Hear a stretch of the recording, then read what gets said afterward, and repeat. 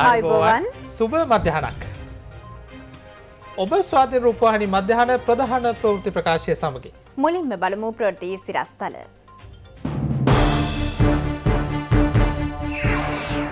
දොළහත් 19ත් අතර විශේෂ අවශ්‍යතා ඇති දරුවන්ට අද සිට ෆයිසර් එන්නත. සෞඛ්‍ය කියන දවසක පාසල් අරින්න අධ්‍යාපනය සූදානමින්. ලංකාවේ ආහාර පද්ධතිය සුරක්ෂිත කරපු හැටි ජනපති ලොවටම කියයි. බාධක මැද නිකුත් වූ සාපෙළ ප්‍රතිඵල ගැන විභාග කොමසාරිස් කතා කරයි.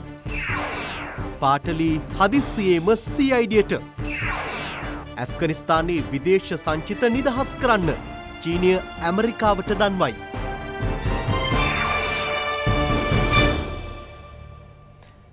තිරසාර ආහාර පද්ධතිය ශ්‍රී ලංකාවේ සාරවත් සමාජ සංස්කෘතික හා ආර්ථික උරුමේ කොටසක් බව ජනාධිපති ගෝඨාභය රාජපක්ෂ මැතිතුමා පෙන්වා දුන්නා. එක්සත් ජාතීන්ගේ මහා මණ්ඩලයේ 76 වන සැසිවාරයට සමගාමීව නිව්යෝර්ක් නුවර පැවති ආහාර පද්ධති සමුළුව මාර්ගගත ක්‍රමය ඔස්සේ අමතමිනුයි ජනාධිපතිතුමා මේ බව සඳහන් කළේ.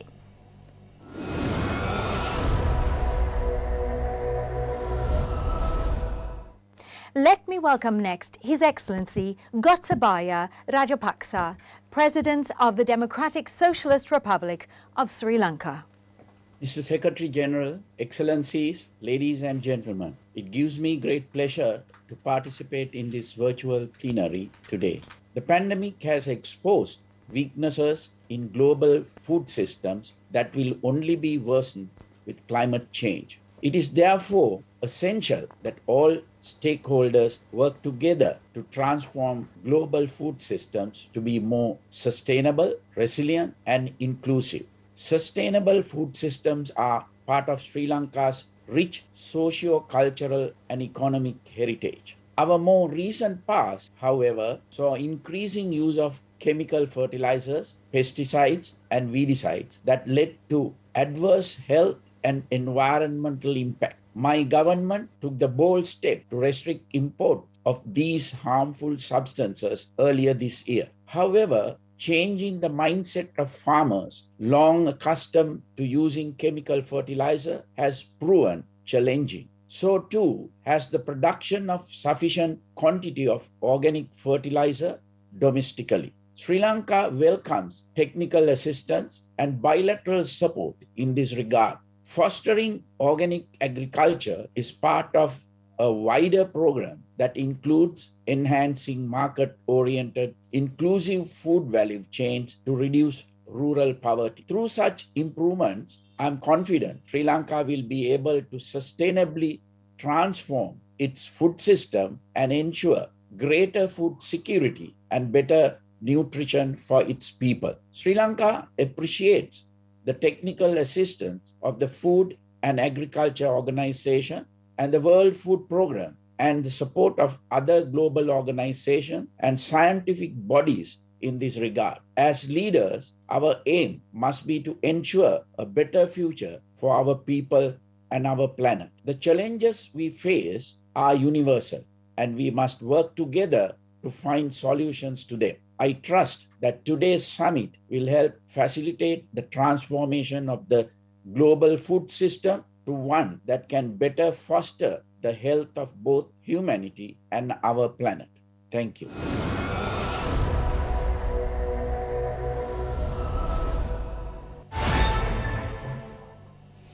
සෞඛ්‍ය නිර්දේශ ලැබුණු දිනයක පාසල් විවෘත කිරීමට සියල්ල සූදානම් බව අධ්‍යාපන අමාත්‍යාංශයේ ලේකම් මහාචාර්ය කපිල පෙරේරා මහතා පවසනවා. ප්‍රථමයෙන් සිසුන් 200කට අඩු පාසල් විවෘත කිරීම සැලසුම් බවයි සූම් තාක්ෂණය ඔස්සේ ප්‍රවෘත්ති දෙපාර්තමේන්තුවේ පැවති සාකච්ඡාවකදී ඒ මහතා සඳහන් කළේ. මේ අතර ඊයේ නිකුත් කෙරුණු සාමාන්‍ය පෙළ ප්‍රතිඵලවලට අනුව 75%කට අධික පිරිසක් උසස් පෙළට සුදුසුකම් ලබා ඇති බව විභාග කොමසාරිස් ජෙනරාල්වරයා සඳහන් කරනවා. එන්නත් දෙකම ලංකාව පුරාම ඉෂ්ට කරලා අපි බලාපොරොත්තු වෙන හැකි ඉක්මනින් පාසල් ටික පටන් ගන්න අධීර 4කින් පාසල් ආරම්භ කරන්නට උපදෙස් දීලා තියෙනවා. පළාත් අධ්‍යක්ෂවරුන් 9 දෙනා, කලාප අධ්‍යක්ෂවරුන්, කොට්ටාස අධ්‍යක්ෂවරුන් සමග එක්කහුව වෙලා භෞතිකව නිරීක්ෂණයක යෙදෙනවා. දරුවා ආරක්ෂිතව පාසල තුල රඳවා ගැනීම සඳහා සුදුසුද කියන එක ඔවුන්ගේ ඇසෙන්ම දැක ගන්න. 200ට අඩු පාසල් තමයි මුලින්ම ආරම්භ වෙන්නේ. ආරම්භ කිරීමට සතියකට පෙර ඉඳලා පාසලේ ශ්‍රමදාන පවත්වලා ඩෙන්ගු උදුරු මර්ධනය කිරීමටත් කොවිඩ් වසංගතය වැළැක්වීමට සූදානම් කිරීමටත් අවශ්‍ය මූලික පියවරන් යොදා ගන්න වෙනවා. විශේෂ අත්දෝවනය සඳහා අවශ්‍ය පාසලේ ගේට්ටුව ළඟ තියෙන ඒ ජල සැපයුම්, විෂ බීජ හරණය, විෂ බීජනාශක රසායනික ද්‍රව්‍යත් සූදානම් කරගෙන විශේෂයෙන් අපි කියන තිනවා ගිලන් කාමරයක් සකස් කරන්න කියලා සෞඛ්‍යානුකූලව ළමයින්ව පාසලට කැඳවා ගැනීම තමයි අපේ ආචාර්ය මණ්ඩලයෙන් ඉල්ලා සිටින්නේ. මෙවර විශේෂ කාර්යයක් තියෙනවා ළමා රෝග විශේෂඥ වෛද්‍ය සංගමයෙන් සෑම ප්‍රදේශයක්ම ආවරණය වෙන විදිහට ළමා රෝග විශේෂඥ වෛද්‍යවරයෙක් නම් කරලා තියෙනවා. එතුමා සම්බන්ධ වෙනවා මේ ප්‍රදේශයේ පාසල්වල දරුවන්ගේ සෞඛ්‍ය සම්පන්න භාවය සම්බන්ධයෙන්. දෙමව්පියන් විශේෂයෙන් දැනුවත් විය යුතු කාරණාවක් තියෙනවා. අපි කොහොම පාසල පටන් ගත්තත් දරුවන් යම් අසනීප තත්ත්වයක් තියෙනවා නම් පාසලට එවන්න හොඳ නැහැ. ඊටාම ඉක්මනින් රජයේ තීරණය පරිදි දිනවකවානු ප්‍රකාශ කරාම පාසල් පටන් ගන්න සියල්ල සූදානම් කළ අවසන්. සාමාන්‍ය පෙළ ප්‍රතිඵල සතුටුදායක බවකි විභාග කොමසාරිස් ජෙනරාල් සනත් පූජිත මහතා සඳහන් කළේ. විභාග අංකය අමතක සිසුන්ට තම හැඳුනුම්පත් අංකය යොදා ගනිමින් ප්‍රතිඵල ලබා ගැනීමට හැකියාව පවතින බවයි. එතකොට අපි පාසල් විවෘත කිරීමෙන් අනතුරුව යම්කිසි කාල පරිච්ඡේදයක් ලබා දීලා මේ දරුවන්ට ඉන් අනතුරුව කඩිනමින්ම ප්‍රායෝගික පරීක්ෂණ පැවැත්වීම සඳහා අවශ්‍ය ක්‍රියාමාර්ග ගන්නවා. ඒ සඳහා මූලික සැලසුම් අපි සියල්ලම අවසන් කරලායි තියෙන්නේ. ඒ යටතේ මේ ඕනෑම දරුවෙකුට දැන් පුළුවන් වෙබ් එකට ගිහිල්ලා මෙන්න මේ සහතිකය ඩවුන්ලෝඩ් කරගන්න. මේ සහතිකය මේ ප්‍රතිඵල ලේඛනය ඕනෑම තැනක පාවිච්චි කරන්න බලය තියෙනවා මේ. නැවත මුදල් ගෙවා සහතිකයක් ලබා ගැනීම අවශ්‍ය වෙන්නේ නැහැ. යම්කිසි පාසලකට ඇතුළත් වෙනවා නම් ඒ සඳහාත් මේක පාවිච්චි කරන්නට පුළුවන්. රාත්‍රී 12 වෙනතුරු අපි හිටියා මේ යම්කිසි ප්‍රශ්න තියෙනවා නම් ඒවා සඳහා උත්තර දෙන්න. ආපහු ලොකුම ප්‍රශ්නේ තමයි තමන්ගේ විභාග අංකය මතක නැහැ කියන එක. එතකොට විභාග අංකය මතක නැත්නම් එයාට පුළුවන් තමන්ගේ ID නම්බර එකෙන් නැත්නම් ජාතික හැඳුනුම්පත් අංකය යොදලා මේ ප්‍රතිඵලය බාගත කර ගැනීම හෝ නිරීක්ෂණය කර ගැනීම. එහෙමත් නැති කෙනෙක් ඉන්නවා නම් අපිට කතා කරලා අපිට පුළුවන් 19 කුලට ගත්තාම එයාගේ සම්පූර්ණ නම ලබාගෙන මේ සඳහා අවශ්‍ය උපකාරයක් කරන්න. සමස්තයක් විදියට රටේ මේ අපොස සාමාන්‍ය පෙළ විභාගයේ සෞන්දර්ය විෂයන්හි ප්‍රතිඵල නිකුත් නොකළ වුණත් උසස් පෙළ හැදෑරීම සඳහා 100ට පළමු වර පාසල් වලින් පෙනී සිටින ළමයින්ගෙන් 75.12% ප්‍රමාණයක් තියෙනවා. ඒ කියන්නේ 2,31,458ක් ළමයින්ට උසස් පෙළ හැදෑරීමට අවකාශ ලැබෙනවා. සතුටුදායක ප්‍රතිශත. දැන් සෞන්දර්ය විෂයේ ප්‍රතිඵල නිකුත් කරපුවාම පුංචි මේ වීමක් වෙයි. ඒ වුණත් මේ සියල්ලම ධනාත්මක පැත්තේ තියෙන්නේ. මම හිතනවා අපේ උත්සාහය සාර්ථක වුණා. අපි කවුරුත් බලන්නේ සාමාන්‍ය පෙළ සාධන පරීක්ෂණයක්. ඒක තරඟ විභාගයක් නෙවෙයි. පාසල් ආරම්භ වූ පසු අපොස සාමාන්‍ය පෙළ විභාගයේ සෞන්දර්ය විෂයන්හි ප්‍රායෝගික පරීක්ෂණ කටයුතු සඳහා සහභාගී නොවන බව ලංකා ගුරු සංගමේ ලේකම් ජෝසප් ස්ටාලින් මහතා පවසනවා. තම ඉල්ලීම් වලට විසඳුම් ලැබෙන තෙක් මෙම තීරණය වෙනසක් නොවන බවයි ඔහු තවදුරටත් සඳහන් කළේ.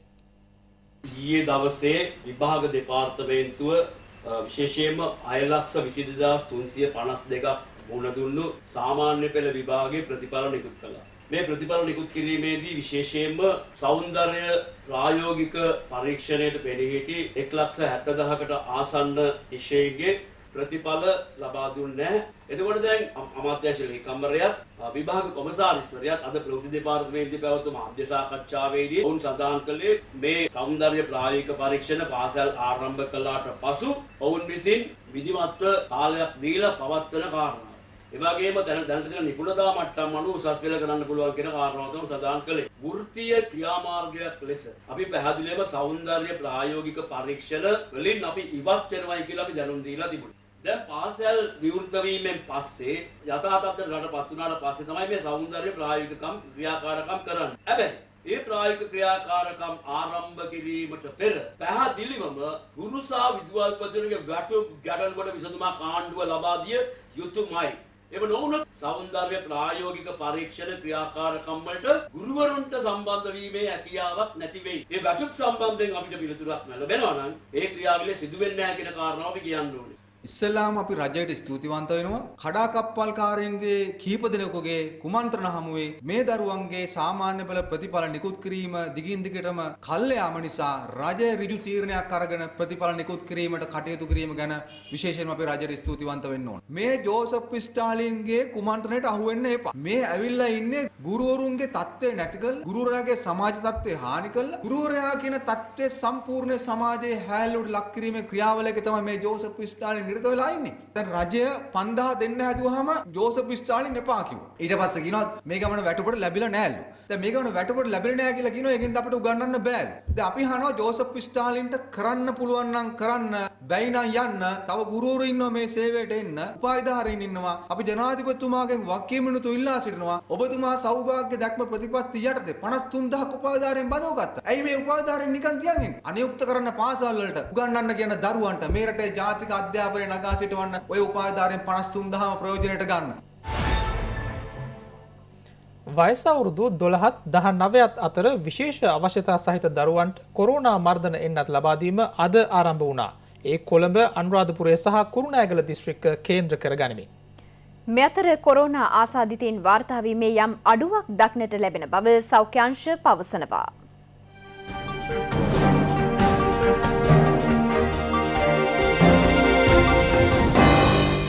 විශේෂ අවශ්‍යතා සහ දීර්ඝකාලීන රෝගාබාධ වලින් පෙළෙන වයස අවුරුදු 12ත් 19ත් අතර දරුවන්ට ෆයිසර් එන්නත ලබා දීම අද ආරම්භ වුණා. පූර්ණ වෛද්‍ය අධීක්ෂණයේ හා නිර්දේශ යටතේ මෙම වැඩපිළිවෙල ක්‍රියාවට නැංවීමටයි සෞඛ්‍ය අමාත්‍යාංශය පියවරගෙන ඇත්තේ. රිජ්වේ ආර්යා ළමා රෝහලේදී එන්නත් කරන වැඩපිළිවෙල සම්බන්ධයෙන් තොරතුරු ගෙනෙන අප නියෝජිත නිමේෂ චමත් සංකල්ප.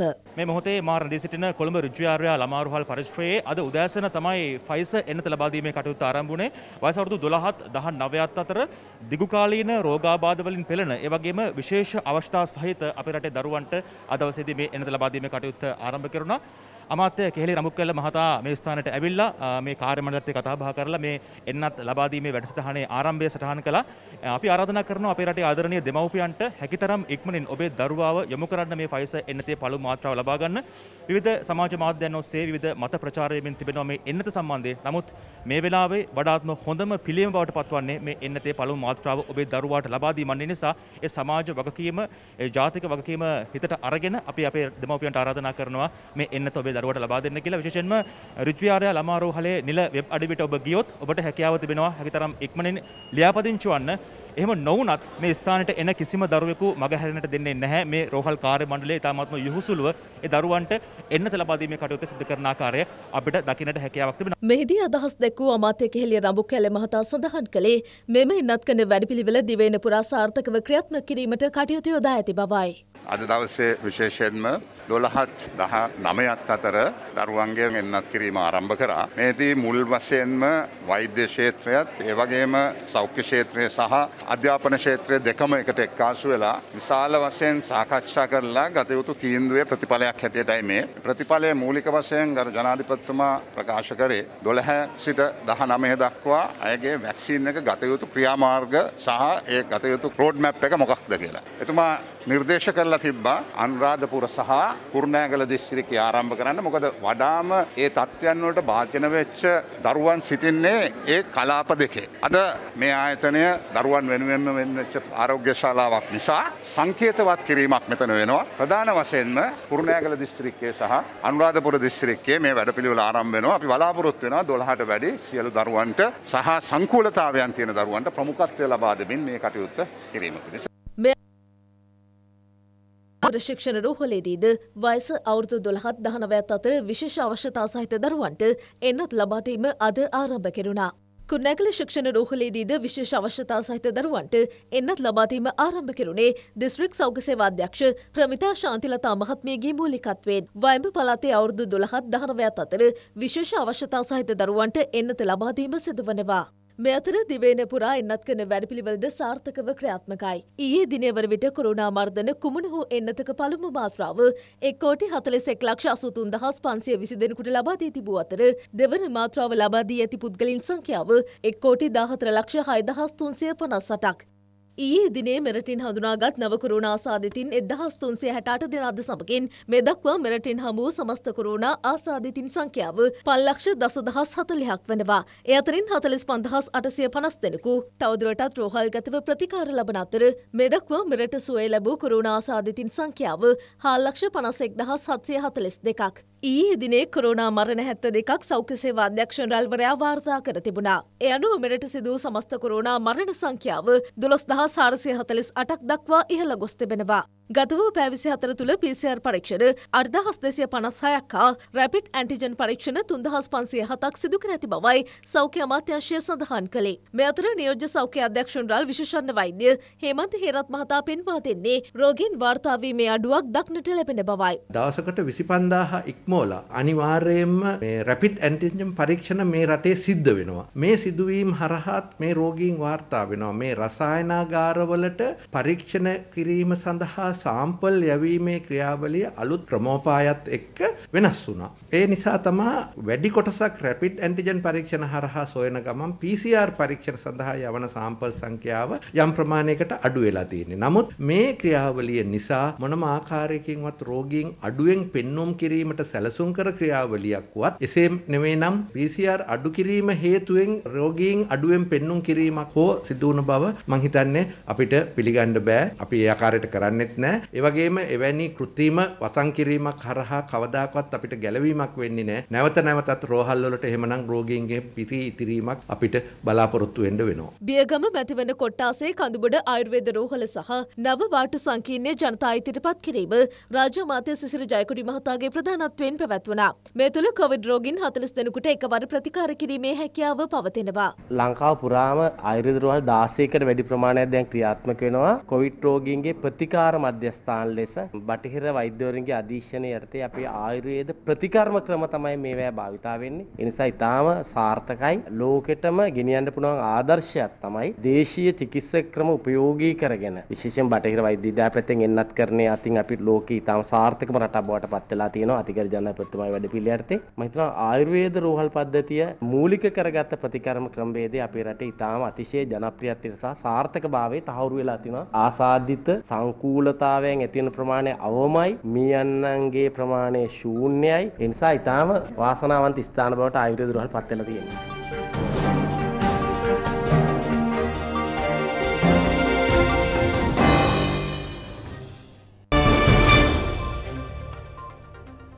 පාර්ලිමේන්තු මන්ත්‍රී පාටිලේ චම්පික රණවක මහතා ප්‍රකාශයක් ලබා දීම සඳහාද පෙරවරුවේ අපරාධ පරීක්ෂණ දෙපාර්තමේන්තුව වෙත පැමිණියා. ඒ සිදු කෙරෙන විමර්ශනයකට අදාළව ප්‍රකාශයක් ලබා දීම සඳහා පැමිණෙන ලෙස කර තිබූ දැනුම් දීමකට අනුවයි. මහනගර සහ බස්නාහිර පළාත් සංවර්ධන අමාත්‍යවරයා ලෙස කටයුතු කළ සමයේ සිදු බව කියන මූල්‍ය අවභාවිතාවකට සම්බන්ධව ඔහු මෙලෙස අපරාධ පරීක්ෂණ දෙපාර්තමේන්තුවට කැඳවා ඇති බවයි වාර්තා වන්නේ. මන්ත්‍රීවරයා සමග සමගි ජනබලවේගයේ තවත් පාර්ලිමේන්තු මන්ත්‍රීවරුන් කිහිප දෙනෙකුම පැමිණ සිටියා. රහස් පොලිසියෙන් එන්නේ කියලා තියෙනවා. අපේ අමාත්‍යාංශයේ සිදු කරපු ප්‍රවර්ධන වැඩසටහනකට නිම ඇතුළට යනවා. මේ ආණ්ඩුව අද පත් වෙලා තියෙන අසරණ භාවය අපට පේනවා. පාස්කු ප්‍රහාරයේ කුමන්ත්‍රණයක් තිබුණයි කියලා හිටපු නීතිපතිවරයා කරපු ප්‍රකාශයත් ඒ වගේම ඒට සාක්ෂි දීපු කෙනෙක් හැටියට අපි විසින් එම කොමිසම ඉදිරියේ හෙළි කරපු කරුණු සම්බන්ධයෙන් දැන් ආණ්ඩුවට කට උත්තර නැති වෙලා තියෙන තත්ත්වය තුල දේශපාලන දඩයන් කරමින් මේ ප්‍රශ්නය වෙනතක යොමු කරන්න නොඑක් ආකාරයේ උපක්‍රම කරමින් ජාතික ආගමික හිංසාකාරී ක්‍රියා ඇති වෙන ආකාරයට පෙළඹවීම ඇති වෙන ආකාරයට ආණ්ඩුවේ මාධ්‍ය හසුරුවමින් ඉන්න කනගාටුදායකයි. ඉතින් අපි ගිහිල්ලා බලමු මොකද වෙන්නේ කියලා. පාටලී චම්පික රණවක මහත්මයා CID ඉදිරියට ගේන්නේ මෙගාපොලිස් අමාත්‍යාංශයේ විසින් සංවිධානය කරන ලැබූ යකඩ මිනිසා කියන ව්‍යාපෘතිය තුල දූෂණයක්, අක්‍රමිකතාවයක්, ලැබියාවන්ගේ පරස්පරතාවයක් තියෙනවද කියලා බලන්න. දැන් මේ ව්‍යාපෘතිය සිදු කරේ අග්‍රාමාත්‍ය කාර්යාලය කරන ලද ඉල්ලීම මත මුදල් අමාත්‍යාංශයේ ලැබුණු අනුමැතියෙන් මෙගාපොලිස් අමාත්‍යාංශයේ විසින් ටෙන්ඩර් කැඳවලා තාක්ෂණික කමිටුවක් විසින් අවෝඩ් කරන ලද එහෙම නැත්නම් ලබා දෙන ලද ටෙන්ඩරයක් මත සිදු කරන දෙයක්. නීතිමය රාමුව තුල මේක වැඩක් නැති කාලේ නාස්ති කිරීමක් විතරයි. ඉතින් අපි ආණ්ඩුවට කියනවා පුළුවන් නම් කරලා බලන්න කියලා.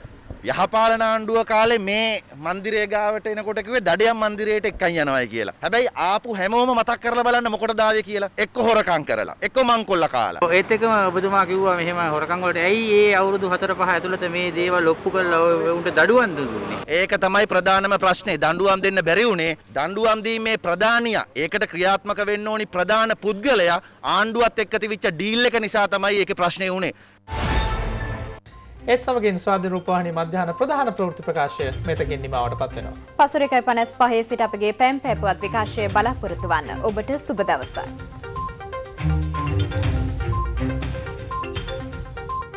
Thank you.